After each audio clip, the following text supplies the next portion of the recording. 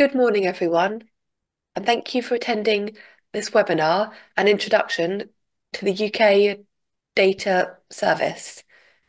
My name is Anna, and I am a member of the UK Data Service Access team as a Data Access and Use Assistant.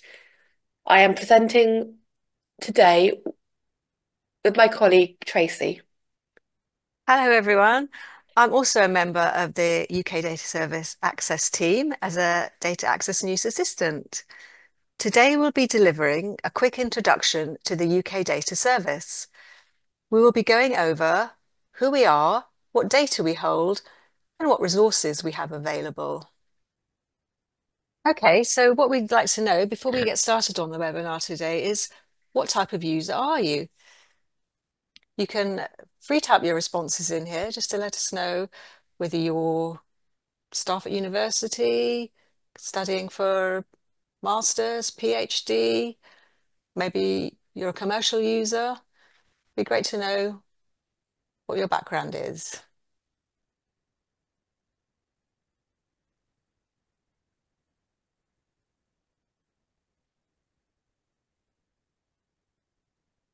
Okay, that's great. Thanks for that. So it's good to see we've got a good mix of attendees today. We would also like to know if you have tried to find and access data with the UK data service prior to attending this webinar. Okay, so it's great to see that some of you have.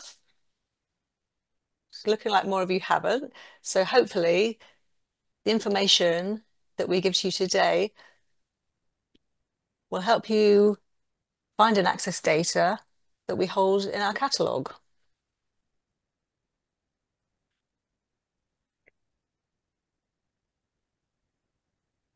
If you did try and access the data, did you find what you wanted?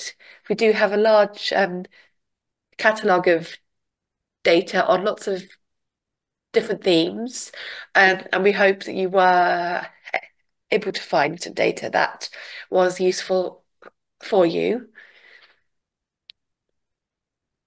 You can see lots of great answers here. That's really good. And again, we hope that if you weren't able to find what you wanted, we hope that this webinar will help you in the future to find the data that you are looking for from our service. Just that a couple more of you answer. Perhaps you could just help us with maybe just a brief idea of why you couldn't find what you were looking for. Maybe it was maybe you didn't find the website very clear to use. Maybe the search function wasn't what you were expecting. Okay, okay, that's great. Okay, well, we'll be running through some information on different areas of our website today. So hopefully that will help you in the future.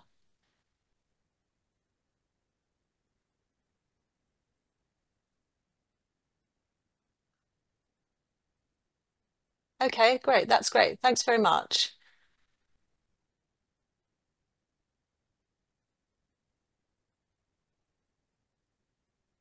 Any more answers? Anyone else want to write down anything, or are we okay? I think we're good. Lots of great answers. Thank you very much. We would also like to know the kind of data that you are looking at. I know a lot of people have a lot of different research needs, and there are lots of wonderful topics that are being researched, which is really good. So we do just want a brief overview of the type of data that you're looking at.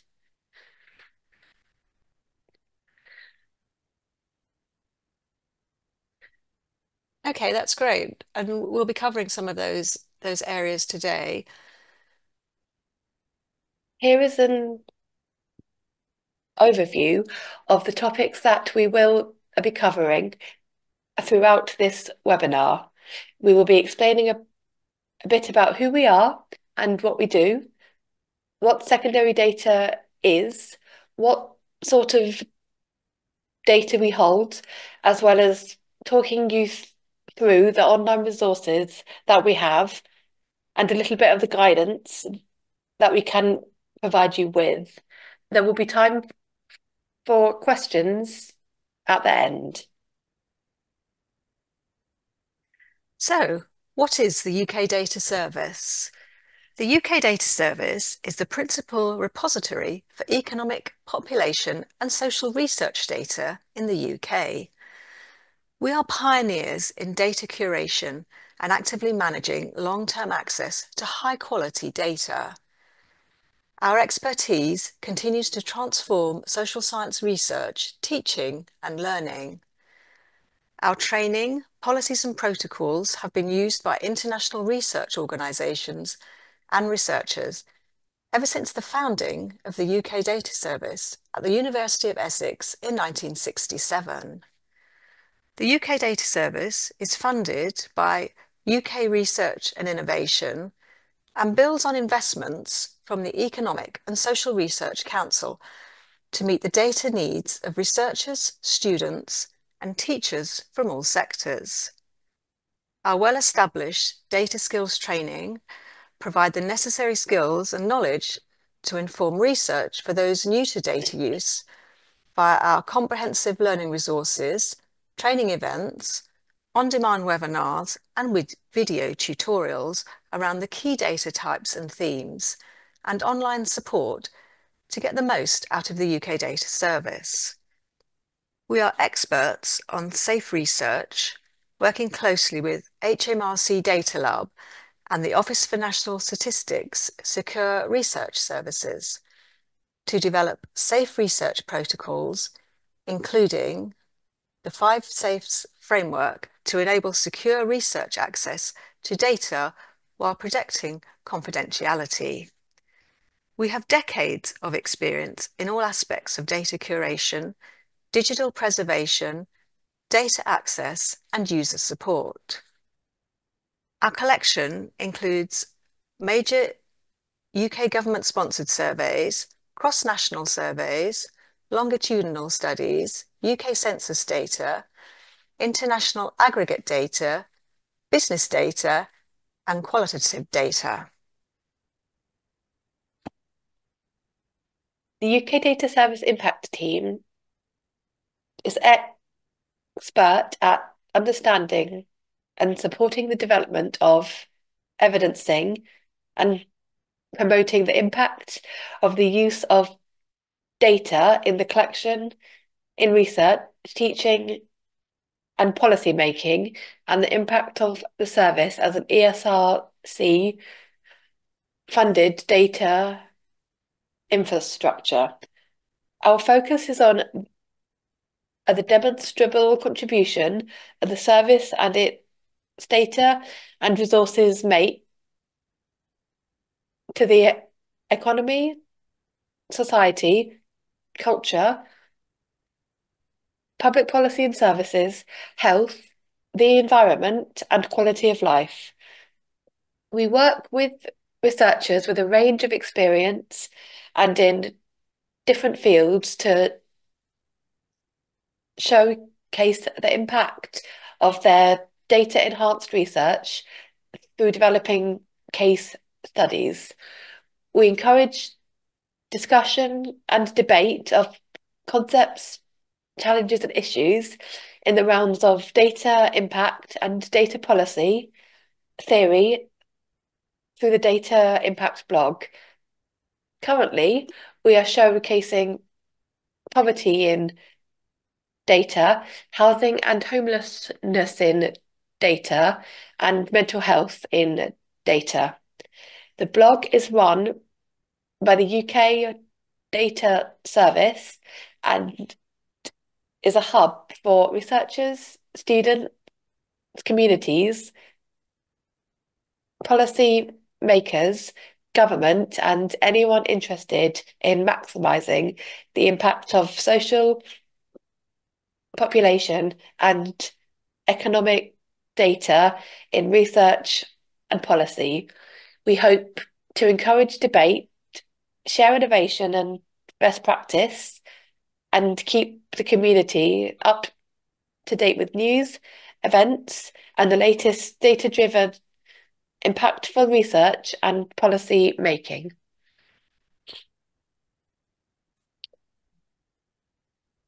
Our homepage is designed to be easy to navigate and user-friendly. There is a menu across the top of the page to navigate your way around, depending on which topics you're interested in. There is a search bar to search the data catalogue, and you can use the study number if you know it, the data owner, for example, Understanding Society, to bring up a list of datasets, or a topic such as poverty. As you scroll down the homepage, there are links to the latest highlights, upcoming training and events, our impacts, the Learning Hub, the latest data collections and new additions, and a link to our training webinars. There is a yellow login button in the top right-hand corner where you can log in and register. We will go over that later in the presentation. The Help tab is also very useful, and again, we will look at this in more detail later. Moving forward from this, we will discuss who the UK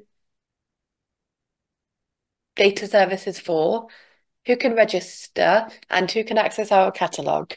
Researchers, students, and teachers from any discipline, organisation, or country may register with the UK data service and obtain data. Some data sets have restrictions on access due to the data redistribution license agreements with the data providers, but anyone can access our data catalogue and browse our data sets. Most of our regular users are affiliated with higher education or further education institutions, staff, researchers, students, but anyone and everyone can register with us. We have many users from other sectors, such as local and national, government departments, charities, and think tanks.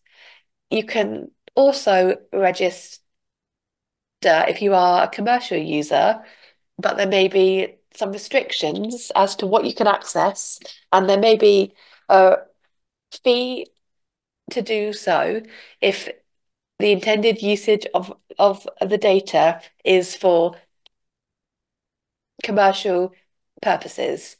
We also have the option for researchers not associated with an organisation to join us to pursue their interests. We are really keen for people to explore data, learn new things, and improve their data skills.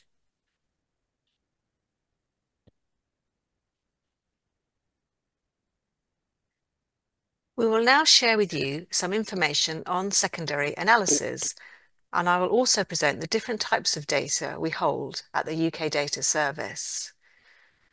We host a large collection of secondary data, which is data that has already been collected for a previous study by a different researcher.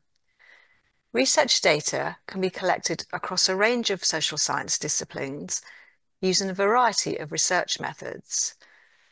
Social surveys and interviewing projects represent some of the most common methods, but you can also collect data through admin records, business records, and censuses.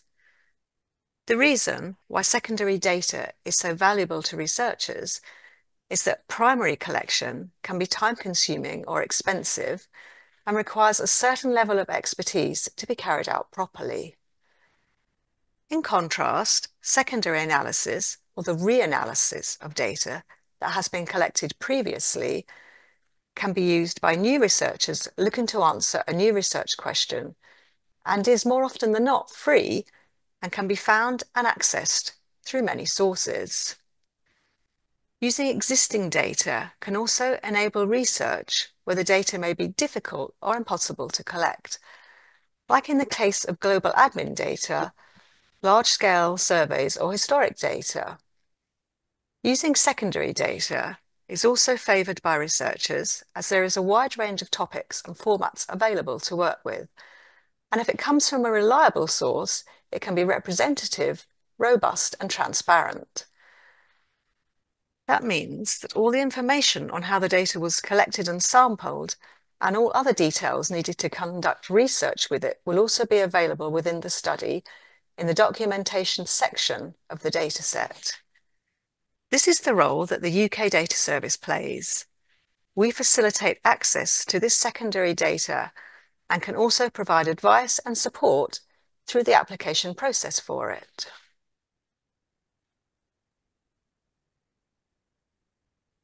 The data we hold comes from a wide range of sources, and we are allowed to disseminate them under license from the original data depositor. These are separated into end user license studies, special license studies, and secure access datasets, each following a different procedure to apply and receive access to. We are hosting another webinar on the 20th of November called Finding and Accessing Data from the UK Data Service, where we will talk more in depth about the different levels of access and the application process for each type of data. If you are interested and would like to learn more about this webinar, you can check out the training and events section of our website for details. We have also included a link to the event at the end of our presentation. Back to secondary data, it is important to stress that we are not involved in the collection process of any of the data sets we hold. The data sets are deposited with us, and we curate, preserve, and catalogue them and make them available to researchers through the UK Data Service. Some of the most prominent sources for the data we hold are national statistical authorities, UK government departments, intergovernmental organisation, research institutes, including the Institute for Social and Economic Research and the Centre for Longitudinal Studies. Individual researchers may have done research for their master's, their PhD, or their funded research. Researchers who are funded by the ESRC also deposit their data with us through ReShare, which is our online repository.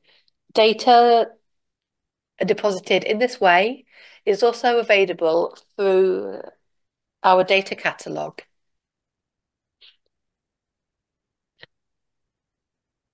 If you're wondering how many studies we hold in our catalogue, the answer would currently be more than 9,200 datasets. The Find Data tab on the home page has a section where you can browse and access data, and by clicking through, you will come to the Browse by Theme page. As you can see, we hold data on a number of topics, including ageing, COVID-19, crime, economics, environment and energy, education, ethnicity, food, health, housing, information and communication, labour, politics, and poverty. You can also browse by data type, which we will cover further over the next few slides. We will be guiding you through the four types of datasets that you can find available through the UK Data Service. These are survey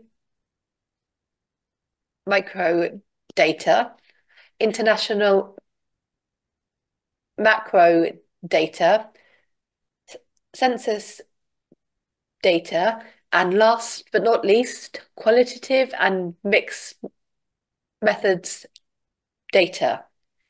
The survey micro data includes major UK surveys, both cross-national and longitudinal.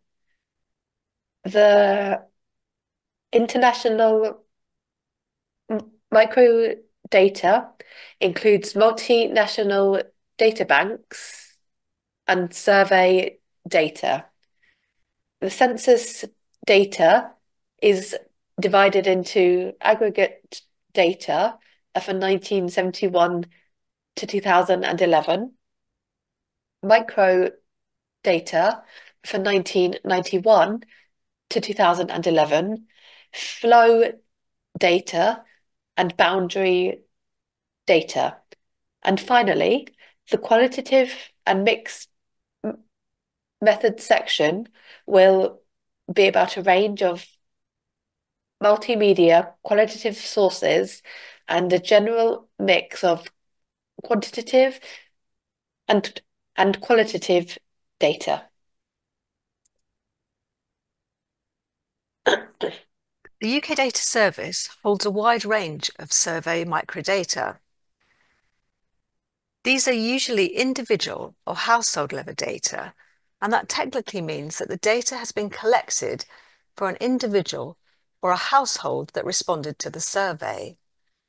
An example would be a survey collecting data on age, home address, level of education, and employment status. These variables would have to be recorded for each individual or group of individuals taking part in the survey. For this reason, the data has to be anonymized to prevent disclosure or make it not possible to identify the individuals that took part in the survey from their responses. Survey microdata usually contain large samples and are nationally representative. This type of data is usually analysed using a statistics package like SPSS, Stata, or R. Survey microdata can be really flexible as they allow you to produce your own tables and to look at the relationships between multiple attributes. For example, how someone's education status affects their income.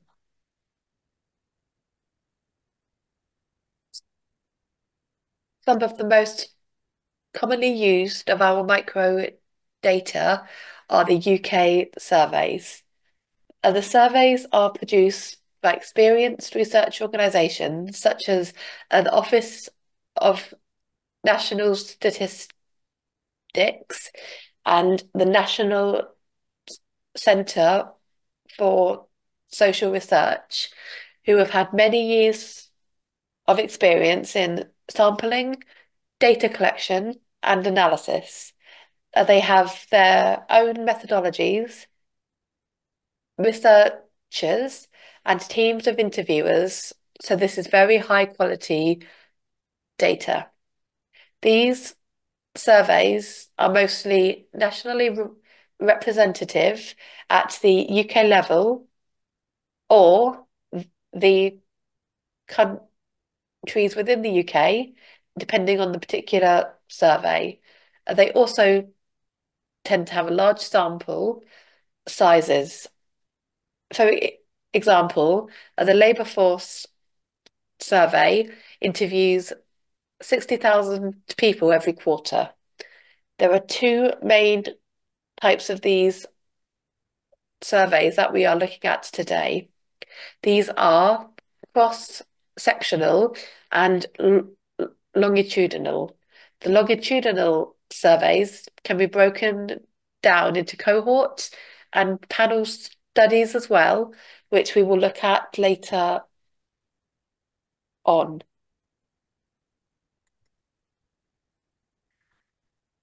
Looking first at cross-sectional surveys, these collect data for a single point in time. A lot of the studies found in the UK Data Service catalogue are repeated cross-sectional surveys. Many of them are repeated annually or most years, but each time they are run, they use a new sample of people. They often use the same questions each time they run, so they can be used to track trends in the population over time. Here are some examples of our most widely used surveys. The Crime Survey for England and Wales provides an important source of information uh, about the levels of crime, public attitudes to crime, and other related issues. The results play an important role in informing government policy. The survey measures the amount of crime in England and Wales by asking people about the crimes that they have experienced in the last year.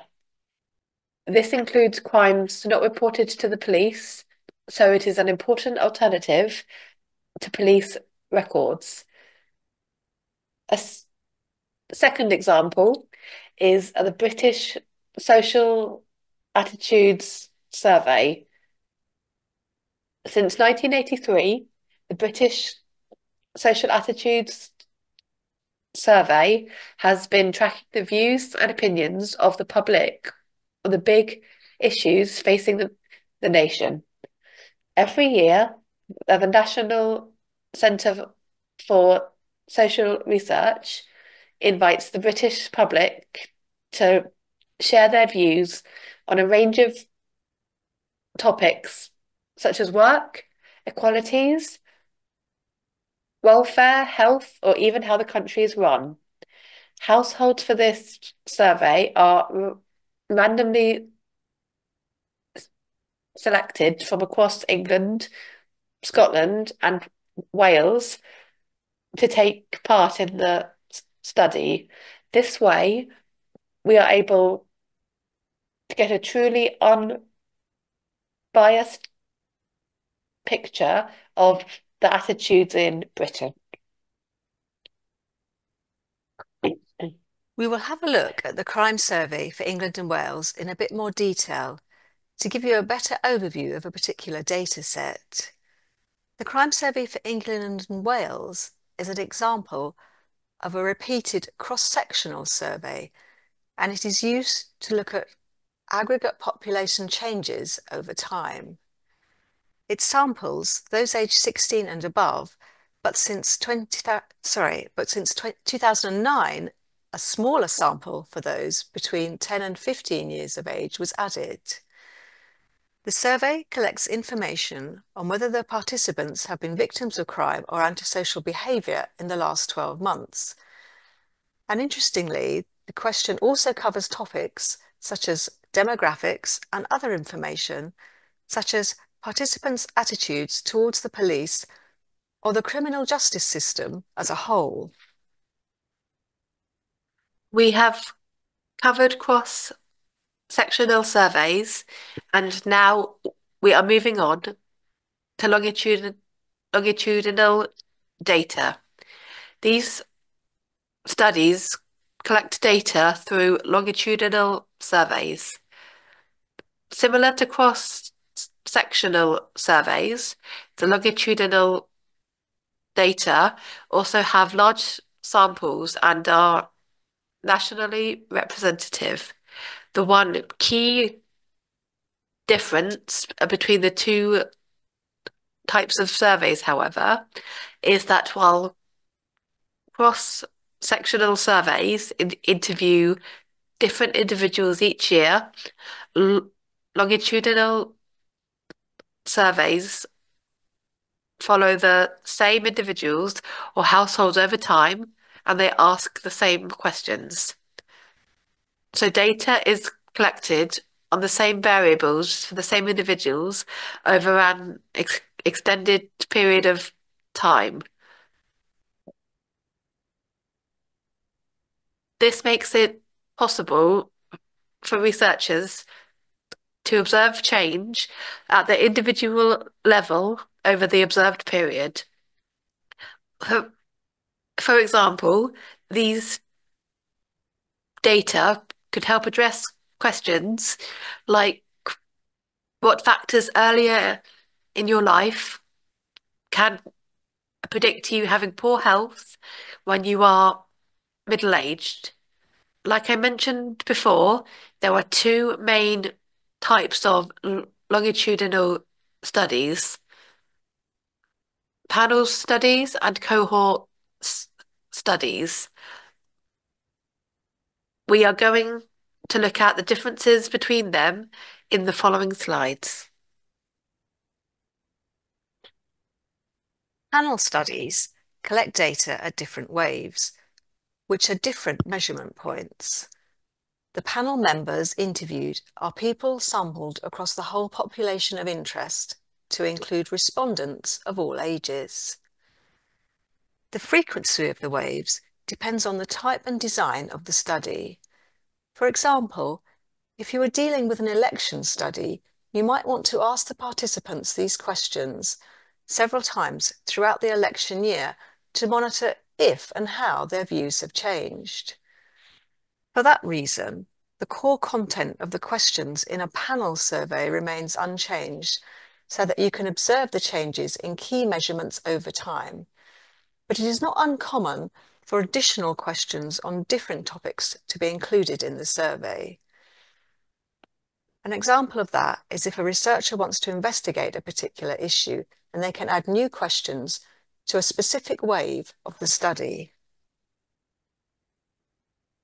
An, an example of a panel study is understanding society. This is a very popular data collection held by the UK Data Service, and it is known as Understanding Society, the UK Household Longitudinal Study. It is the largest longitudinal household panel study and provides vital evidence on life changes and stability. The Understanding Society study is based at the Institute for Social and Economic Research at the University of Essex. It follows participants over a long period of time, giving us a long-term perspective on people's lives. It helps explore how life in the UK is changing and what stays the same over many years, interviewing everyone in a household to see how different generations experience life in the UK. The study helps find out about parents and children, siblings, new family formations, and our wider family and community links. The sample size for the study is large, 40,000 households, which is around 100,000 individual interviews. This allows for researchers to investigate the experiences of different subgroups and ethnic minorities over time. The study also includes an ethnic minority boost sample and a number of biomarkers. It also consents to be linked to administrative data such as health and education data. Topics covered by the study include the participants' current employment and earnings, benefit payments, a political party identification, household finances, environmental behaviors, parenting and childcare arrangements, family networks, religion, ethnicity, and health.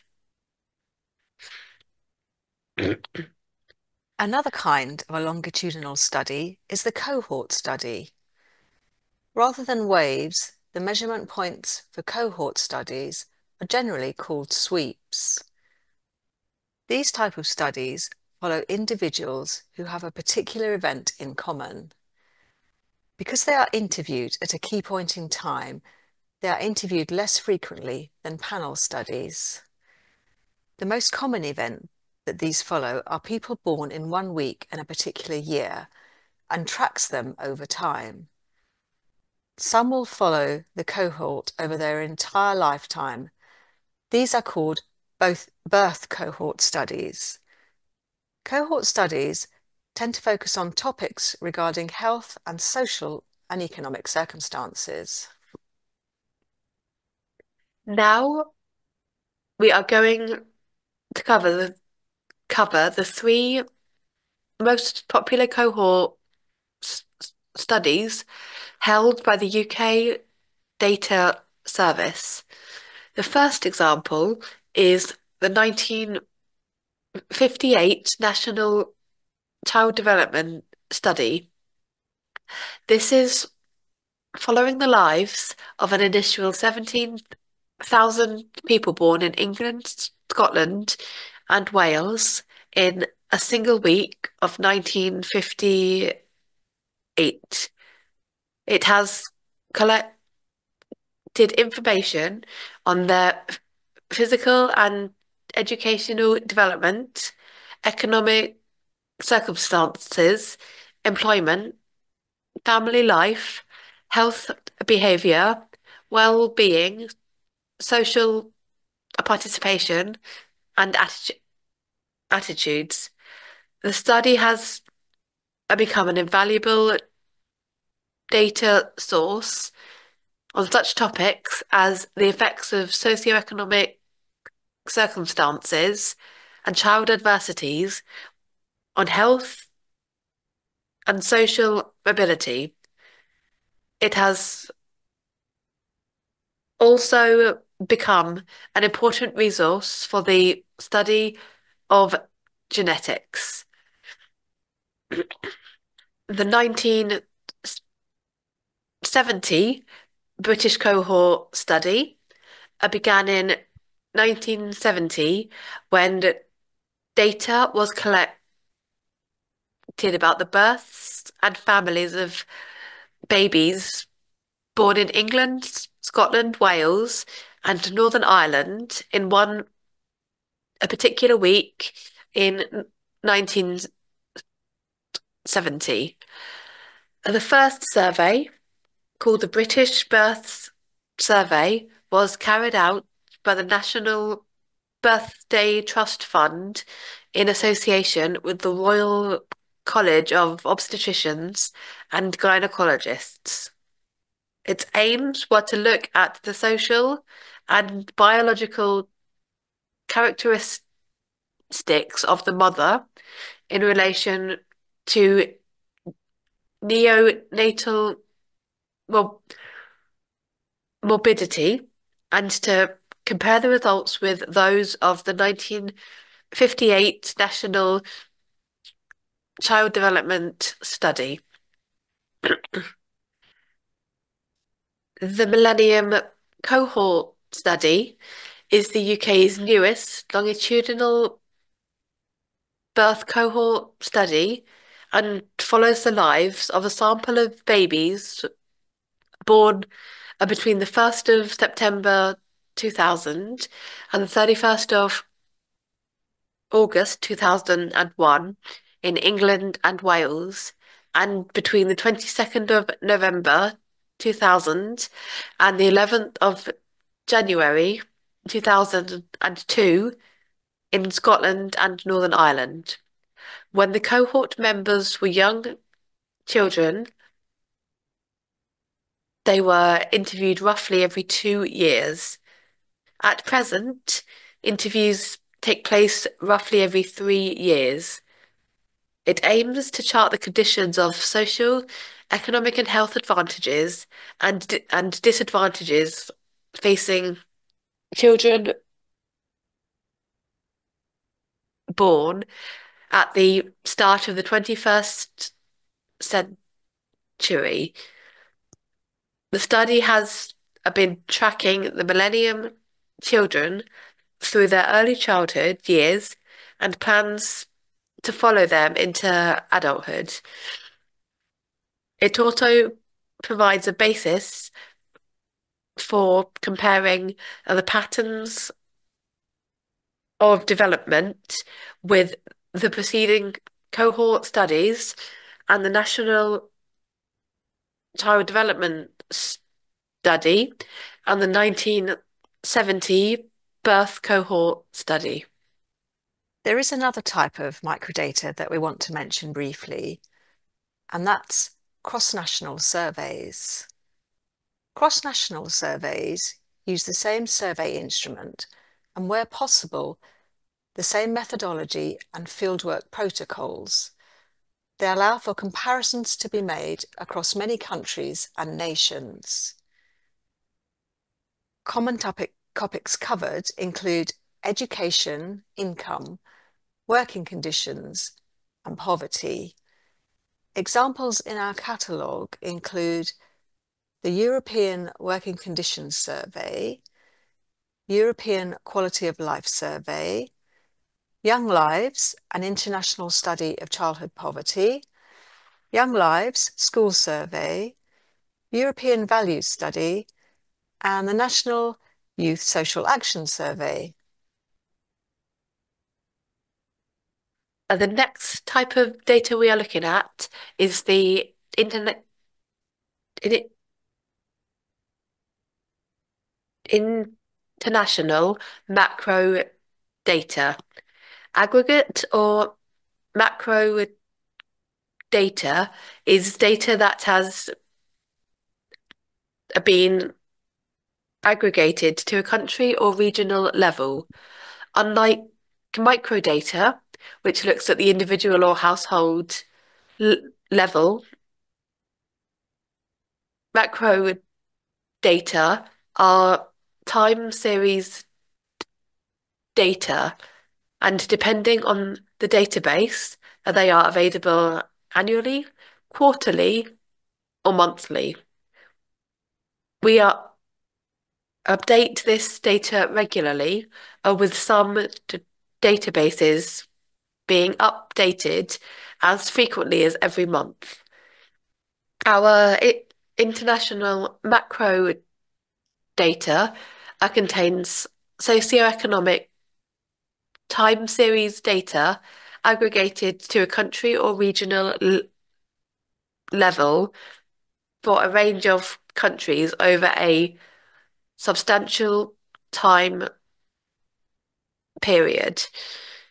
Many of the data banks are the current releases of the major statistical publications produced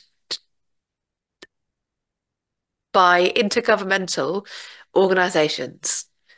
Much of this data is only available through the UK Data Service to staff and students from UK higher or further education institutions.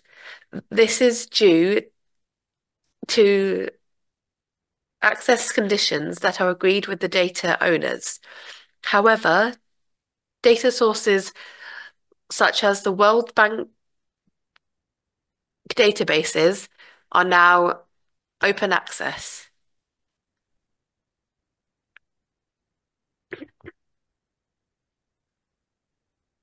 All the aggregate data banks contain time series data collectively charting over 50 years of global social and economic change.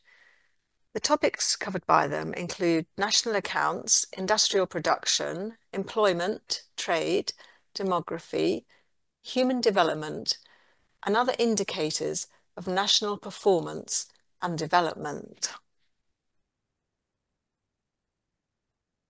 So, how can you access this data?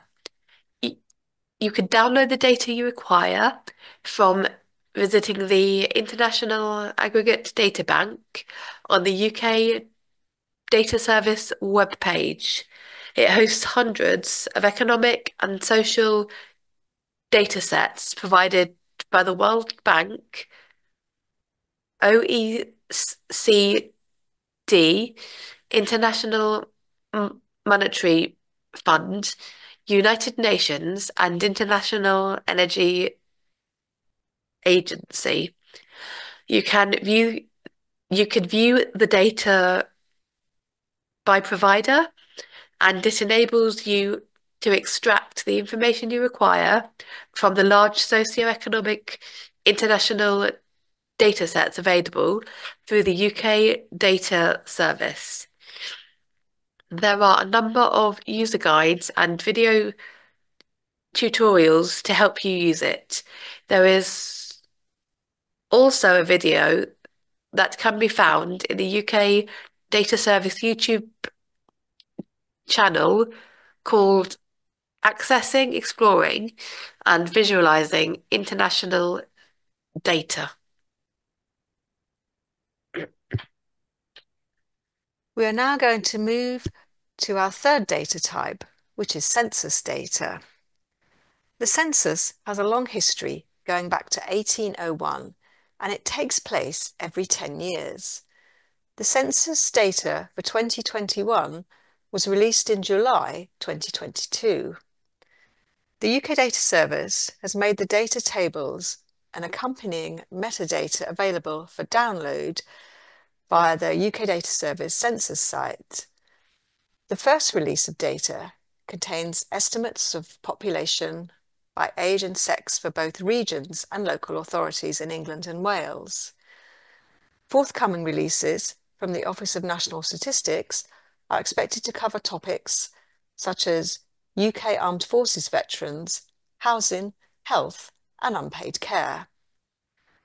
The most novel feature of the 2021 census operations is that they have been designed from the outset to be digital first, with around 75% of the population expected to complete the questionnaire online. Additionally, the 2021 census is the first to include questions on sexual orientation and gender identity, and respondents answered on an entirely voluntary basis. Census data aims to cover 100% of the population, and it is used as a baseline for other statistics. It contains detailed combinations of characteristics in a range of topics. The data is available in many geographies, and this makes it possible to reliably compare different areas, which makes it so unique. Through the UK Data Service, you can get access to 4 kinds of census data, which are aggregate data, boundary data, flow data, and census microdata. Most of the data are now open access, although there may be some restrictions on some elements of the census data we have. Census aggregate data and census flow data are available to anyone under the Open Government Licence. Only registered users are able to access some of the data, such as boundary data.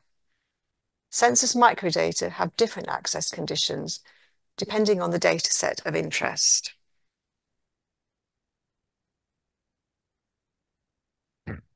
Aggregate data provides counts, usually of individuals or households with particular characteristics for an area. These areas may be large or small. The benefit of having census data is that it allows you to be very flexible. So you may want to produce tables and graphs based on a very small population. For example, number of people who are aged over 50 and are unemployed within each of the wards in the district of Greater Manchester. In this example, the 50 and unemployed are a combination of characteristics, and our geographical zones are the district of Greater Manchester. If you're interested in using aggregate census data, then you can use Infuse for 2001 and 2011. There is no update currently for 2021. You can see the interface on the slide here, and it is all done within your web browser via the UK Data Service website. Infuse is designed to guide users in selecting census aggregate data relating to combinations of characteristics and areas of interest to them. You can pick your topics from the options shown on the screen, and you can specify your parameters to produce outputs. We also provide access to various boundary data from 1981 to 2011 for a range of geographies. The boundaries are available in a range of geographic information system formats and can be explored through the boundary data selector on our website. This is currently available for the 1981, 1991, 2001, and 2011 census data, as well as other boundaries. You can start by selecting the country you are researching, then the geography and the dates you are interested in. We have another video on the UK Data Service YouTube channel on how to download boundary data. If you are interested in boundary data, please do have a look at this, as it can be a very helpful resource for this tool. We are moving on to the next type of census data, which is what we call census flow data, also known as interaction data. These are data that relate to flows of people between places. Whereas most census data relate to counts of people at single locations, flow data describe interactions between two locations, the origin and destination. The most common flow data relate to migration, derived from place of residence on the census day compared with the usual residence in the previous year, and commuting flows, the difference between place of residence and place of work, although data from the 2011 census also include information of movements between main and second addresses. Currently, migration and commuting data from the 1981, 1991, 2001 and 2011 censuses are available through Wicked, our web-based interface to census interaction data. Wicked is another flexible interface providing access to flow data. There are also some annual migration data derived from National Health Service patient registers that are available there too. The final type of census data we are looking at is census microdata. We provide access to cross-sectional census microdata. These are anonymized individual level records sampled from a single census. They are large individual level files which resemble the sort of data that might be collected directly from a questionnaire. Because individual records contain a wide range of individual and household characteristics, the data enables multivariate analysis for a wide range of purposes. Census microdata tends to be more flexible as you can produce your own tables, populations, and attributes. The UK Data Service holds contemporary data from the 1981 to 2011 censuses and micro data samples from the 1961 onwards. These used to be called SARS, which is samples of anonymized records. These are samples of 1 to 5%, depending on the data set produced by the census. Up, updates are still ongoing for the 2021 census.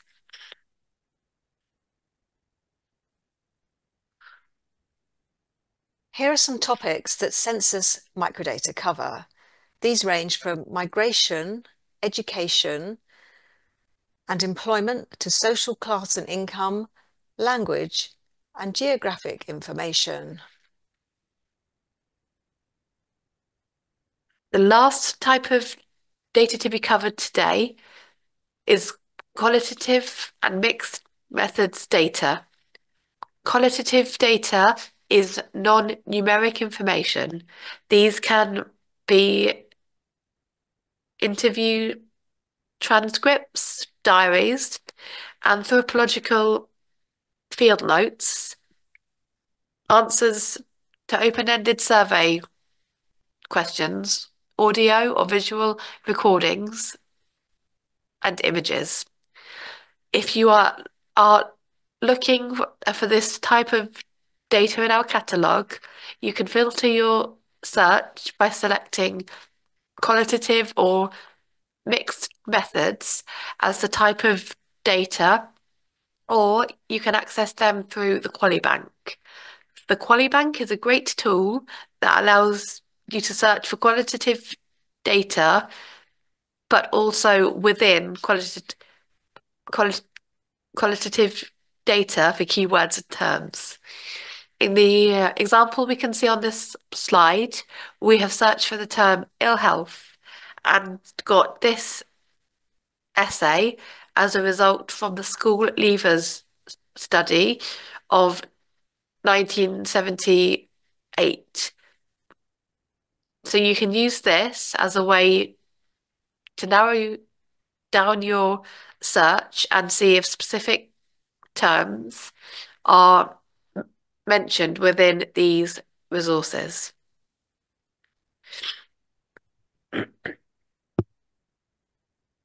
Now we are going to talk about how to register. As mentioned earlier, you will need to register to access some datasets within the UK Data Service. So for those of you not yet registered with us, this is how you can do so. You would need to find and click on the yellow login button as shown here.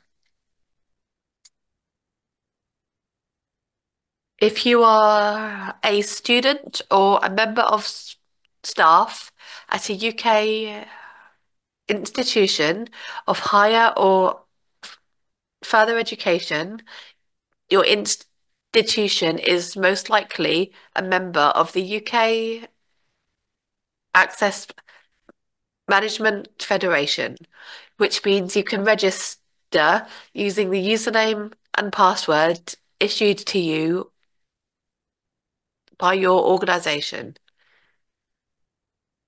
Just begin typing your organisation name in the box as shown here, and should be automatically generated.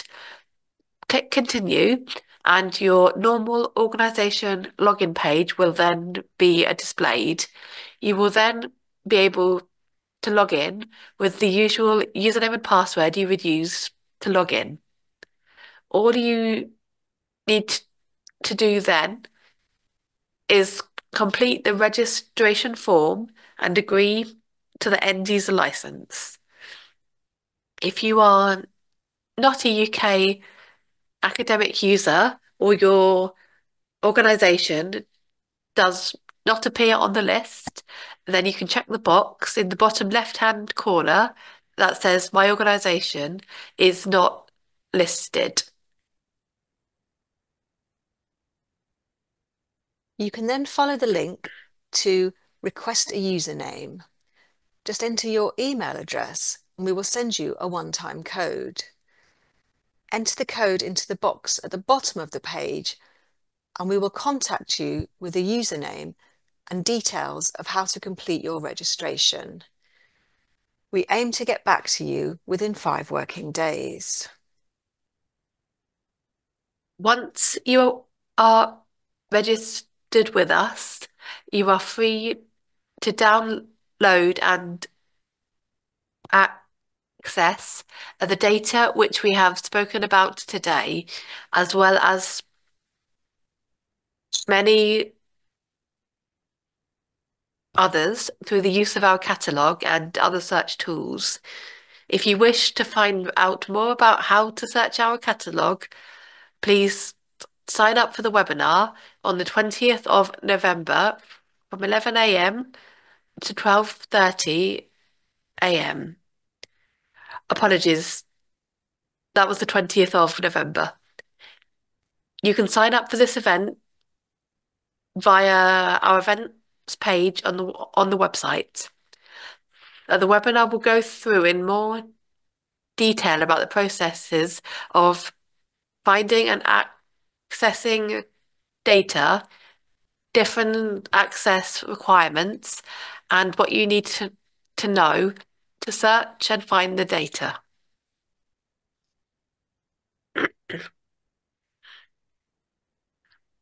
We also have resources to help you figure out how to use the data that we provide.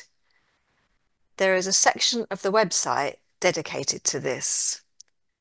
We want to see data used to its maximum potential, so to help with that, we offer these resources. The Learning Hub section of the website contains information, advice, and support to enhance your data skills, including teaching with data. The New to Using Data section may be useful to those who are using data for the first time. It includes best practice and training for researchers who are new to accessing the data in our collection. It also includes advice and tools to correctly cite data. If you're going to be using quantitative or secondary data from us, do have a look into that. In the middle section on this slide, you can also see that we have data skills modules available. These introductory level interactive modules are designed for users who want to get to grips with key aspects of survey, longitudinal and aggregate data. Modules can be completed in your own time and you are able to dip in and out when needed.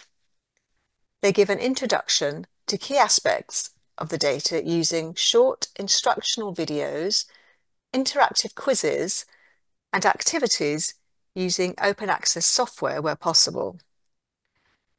Each module stands alone, but those with little experience of surveys might find it useful to start with the survey data module before moving on to the longitudinal data module.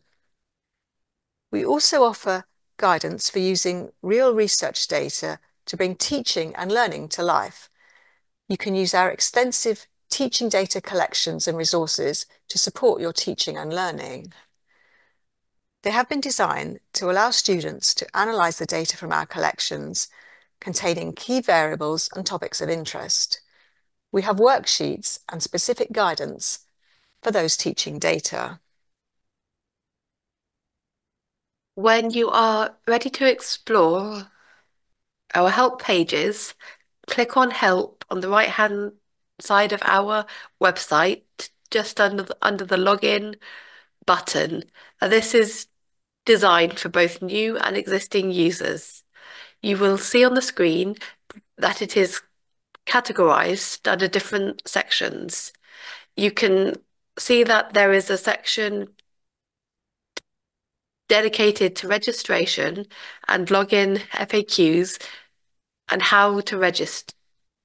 There is another section entitled Advice for New Users.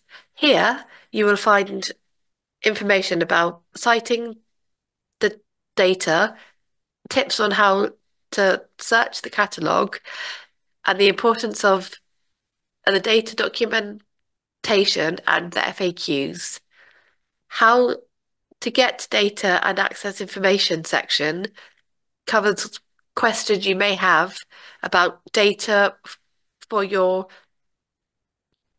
project, how to download the data, and questions about variables. The Secure Lab section is a guide to all things involved with downloading and accessing controlled data via our Secure Lab platform. The different types of data section covers much of the same material that we have discussed today in this webinar. The Exploring Data Online section covers tools that can be used to explore data, in including NestStar, STAT, the Integrated Census Microdata tool, historical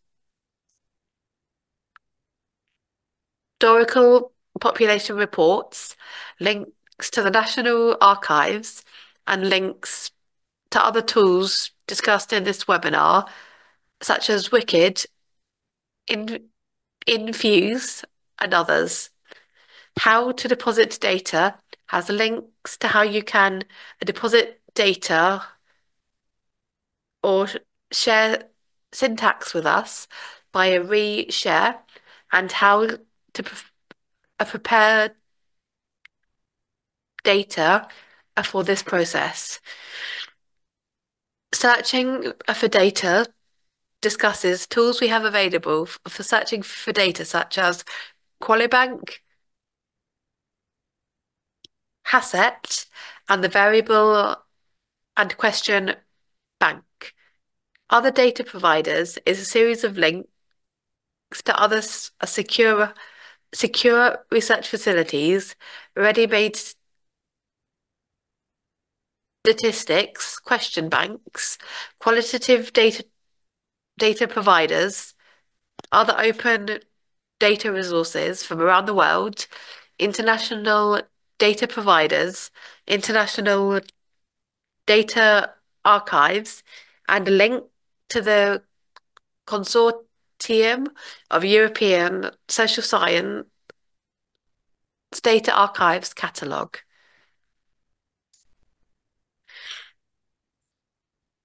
Finally, we'd like to draw your attention to the Contact Us section of the website. Here, you can also be directed to the help page for frequently asked questions. If your question is not answered there, then you can continue down the page to get in touch with our team on Help Desk. If you choose this option, you'll be able to complete a web form to inform us about your query. These are set up to be directed to the team best suited to help you. This may be our technical team if you have a technical issue, or our user support team if you have a question specific to a particular data set. We do try to respond to all queries within 5 working days of receiving them. So please do try to explore our FAQs first as the answer to your question may be there. Also, you could find something related that you are interested in but had not thought of. As we near the end of this presentation, we are just going to take a quick look at some further resources and help. We have compiled a small list of links for useful resources, such as our YouTube channel, where this webinar is being live streamed. There is also a link to our data catalogue if you would like to have a browse through our repository. The help desk web form mentioned in the previous slide, and the browse data page. You can also find out more information from the codes shown here. So we'd just like to say thank you for listening today. We've listed a few methods of contacts here and our X feed for you, as well as our news section. And there's a box at the bottom of that page where you can register to receive our newsletter. We've also linked there to our data impact blog. So thank you everyone, and I hope you've enjoyed it. Thank you very much for coming. We hope the information has been useful, and we hope that you will be able to search the catalogue and find the data you need.